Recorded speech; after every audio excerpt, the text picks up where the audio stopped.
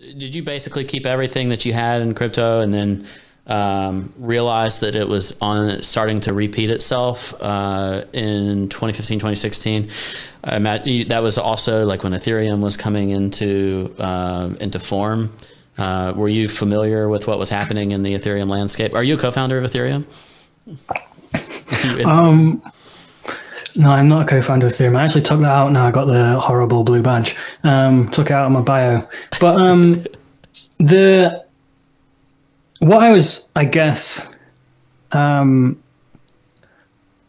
I try and do, I guess, is make sure that when everything looks terrible, you're not in your most vulnerable position. Because like, it always looks horrible at the bottom. It always looks like it's going to zero. And the only way that you can be objective about that is if you're not at the max pain moment of like, you know, maximum drawdown.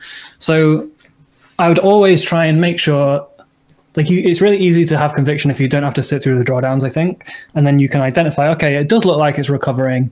Let's do it. Or this looks like it could be a bottom. I'll buy here. I'm willing to lose 10 to 30% in case I'm wrong. But like, surely the risk from buying here can't be like, it's not what it was. Yeah. So I think it's important to like that's why I think the hodl meme is like, it's a bit controversial for me. Like I think it is really, really good for a lot of people who are not going to look at crypto all the time and going to be disciplined about hodl. You can say it's a bit controversial, and this is just, you know, from memory, but I think to paraphrase the quote, I think he said something along the lines of, hodling is for poor people. At the absolute top, yeah. Look, it was at the absolute top. It's like, if you hodl now, you're going to let all of your gains, you're going to see them evaporate, and you're going to be at the bottom thinking like, what if it is over? And if you think the chance of Bitcoin not making it is 30%, like not being a thing in like, you know, a bunch of years, then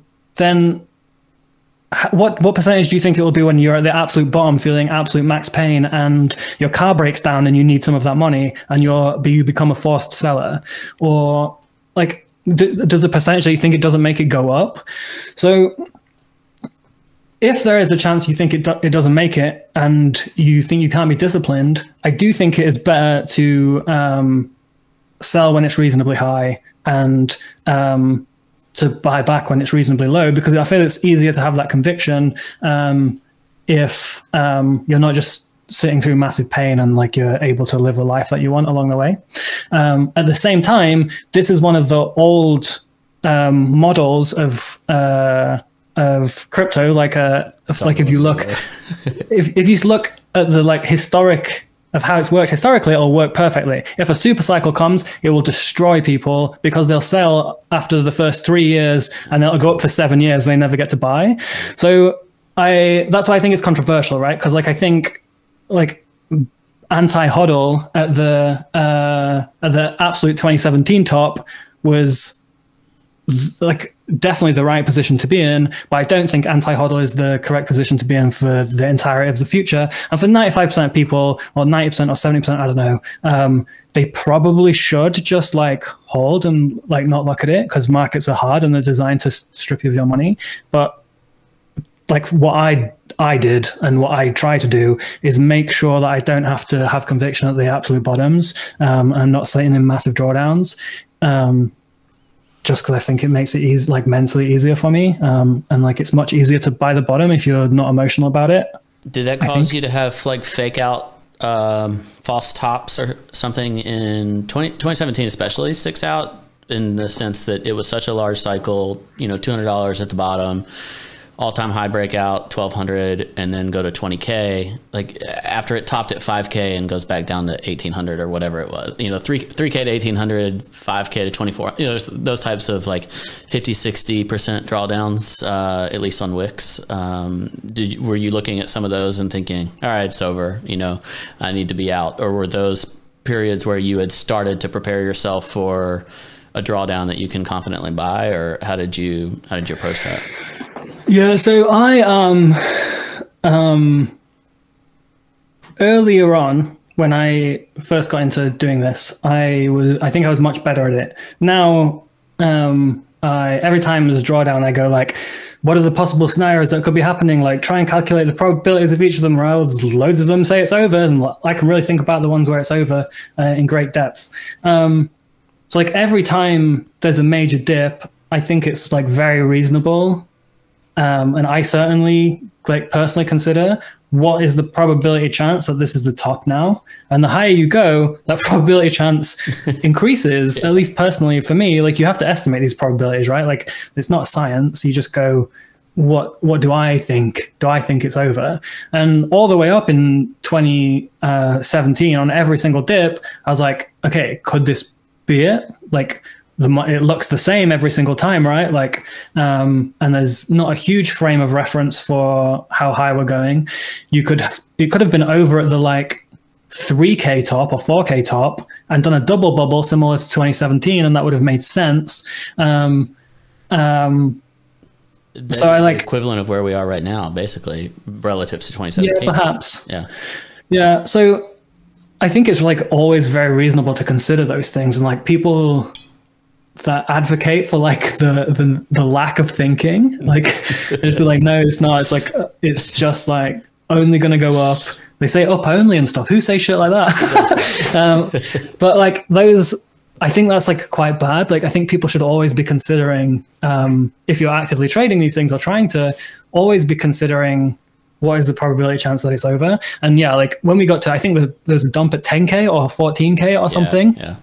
And I was like, right, I'm selling 5, 10, 7% off all-time high, and I'm going to rebuy all-time high breakout. And I did that. I sold a little bit too early and then rebought 5 or 10% higher, because my logic was, if this nuke is the one, if it's over, then I want to sell as close to the top as possible. And if it's not over, I miss 10, 15% upside, worst case scenario. And at this point in the cycle, that's very reasonable for me to do that. So I did that, and I think that's like totally fine to do. If you do it on every single dip, eventually you've just missed out on massive upside. So you only do it when you start to feel like, or at least I only do it when I start to feel anxious or something. When we hit the actual top around 20K, I was already selling beforehand. I was like, is any minute now, this chart looks disgusting. And I basically got rid of everything before the top. And then the drawdown was so much larger than the previous drawdowns, I think. I don't remember. But it was like over 50% or around 50% or something. Yeah. Did it go to like 10K or 11K? I don't remember. There was it was pretty quick, all the way from like 20K to about 5,900. Like it went sub 6K quite quickly, but sub 10K really, really quick. Yeah, the first nuke was sub 10K, bounced to 16. 10, yeah, and then from 16 to like 5.9. Yeah, I was in the car with my dad going somewhere, and I rebought everything around 11 or 12 or something. I thought maybe I'd done it too high, and it stopped just below 10, I think. And then I was full doomer. I think I tweeted it's going to 16K and then going to 8 or 6 or something, and it went to 17 and then went to 6. Yeah.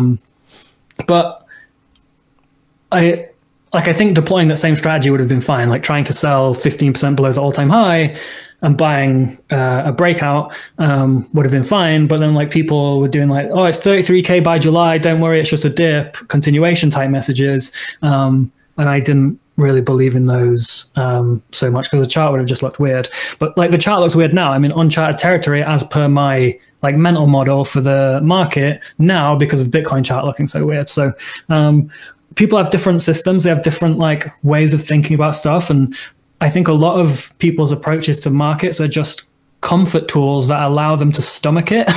Because it's not about so much being smart. It's about having like the grit to like sit through those drawdowns when you still think you're right, and hold on to stuff when you're like, you have more in your balance than you thought you ever would.